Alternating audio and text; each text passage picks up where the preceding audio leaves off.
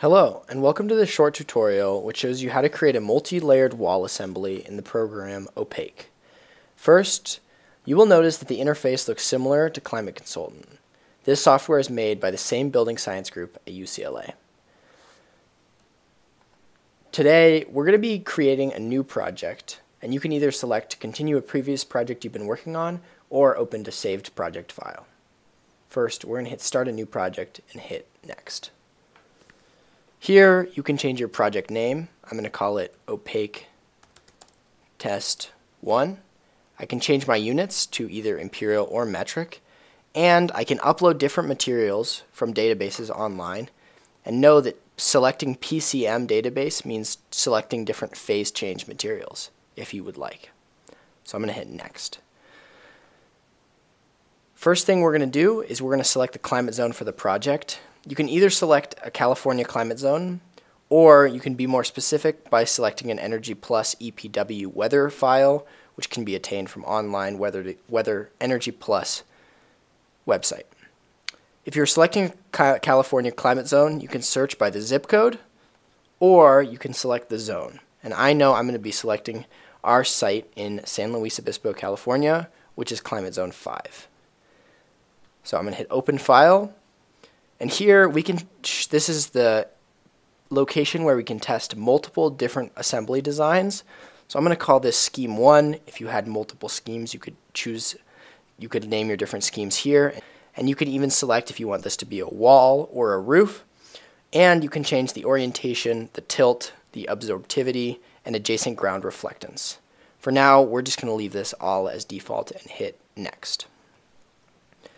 So now we are in the section builder window. Notice that the inside air film right here is the first thing on our list. And this is a hint that we will be building the layers from inside to outside. So first thing we're going to do is we're going to add our first layer. So here, this interface works like this. You have your different materials here. You click the Add button to add it here, and you can change the relative thickness of each material. As this works, we can see the R value per inch of thickness, the thickness itself, and the R value of that material total. Here you could see the section properties, the total R value, the total U value, and some other information that we'll talk about a little bit later. So we're going to start by adding our gypsum board or our drywall. So I'm going to select that here, and then I'm going to click that and hit Add. And remember, if I wanted to change my thickness to, let's say, 1 inch, I could click that and say Update. But right now, I'm going to leave it as 0.625 and hit Update. So once I have my gypsum board, the next thing I'm going to do is add my wooden studs. So I'm going to scroll all the way to the bottom and hit Studs Wood and click Add. So when I choose wood studs, there's a lot of different options that I'll have to consider. So first of all, I want to know what my framing size is, so the size of the materials I'll be using.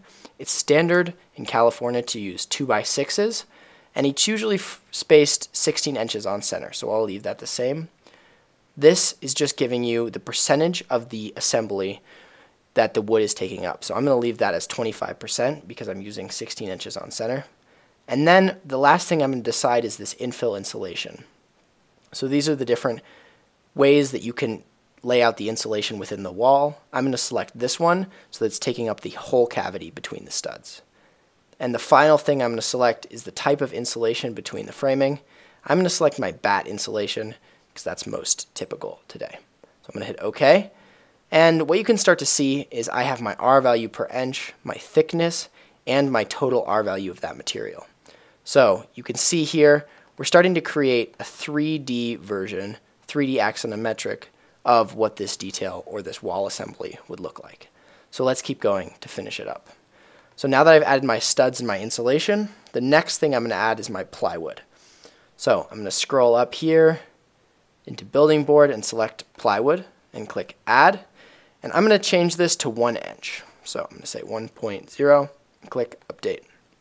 And you can see the R value per inch changed. It stayed the same, but the thickness changed to 1 inch and the total R value of that material changed. And you can see as we've been going along, the total R value and the total U value have been adjusting with the different materials we've been adding. So the last thing I'm going to add, or the second to last thing I'm going to add, is I'm going to add my building paper permeable felt, which will go under our stucco. So I'm going to add that, which you can see has almost no thickness and a tiny bit of an R value. And the last thing I'm going to add is my stucco. So I'm going to click stucco and add. So now I've finished my wall assembly. So what I'm going to do is I'm going to click finish, and it's going to bring up this option that's basically confirming that you're done with your assembly.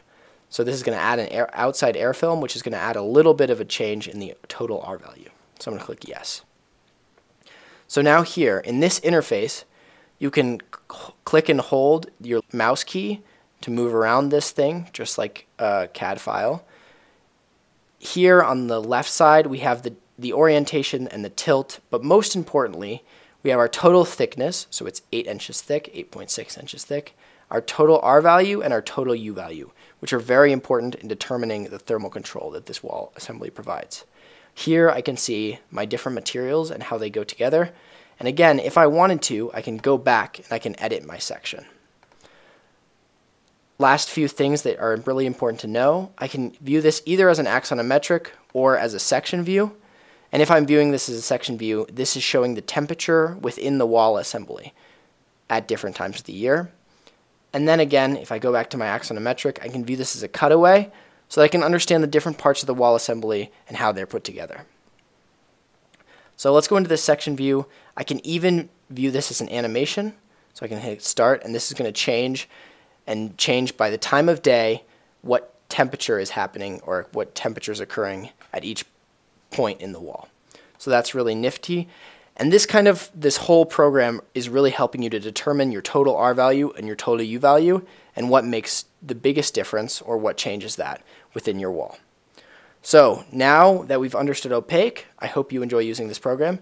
Let me know if you have any questions. Thanks.